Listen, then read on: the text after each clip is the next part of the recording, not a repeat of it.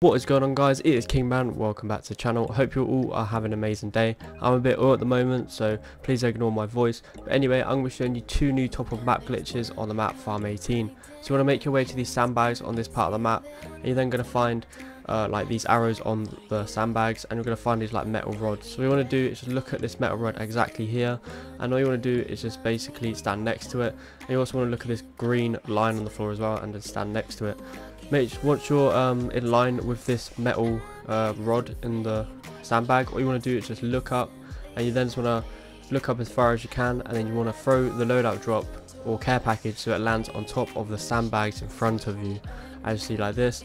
And then just throw it so it's like next to the corner of the roof. And then once you throw it, as you see right here, it will land like this. Sometimes it may land already edged off for you, but sometimes you may have to adjust it, so I recommend having a shotgun just to move it like this. And then once you've done that, as you see here, you can actually sometimes hang off it, by the way, but unfortunately this way is way too hard. And what you want to do instead as an alternative is by placing a barricade down, standing on the barricade, and then running and jumping, so you can actually hang off the loadout drop or care package. And then once you mantle up, you can then jump onto these metal parts.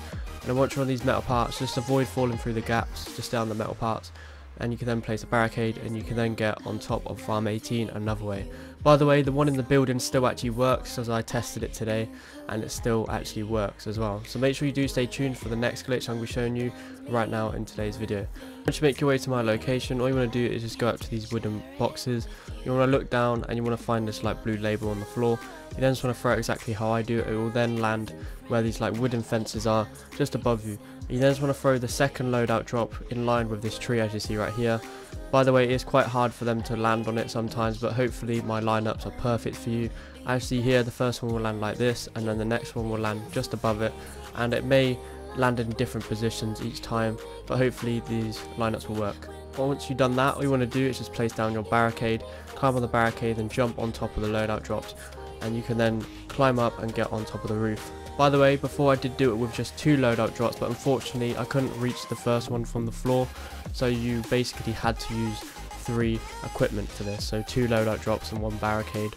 Or you could use 3 loadout drops, but placing a barricade is just much easier to get up because it saves you much more time. But yeah, I do hope you enjoyed today's video. If you are new, smash the like button and subscribe to the channel.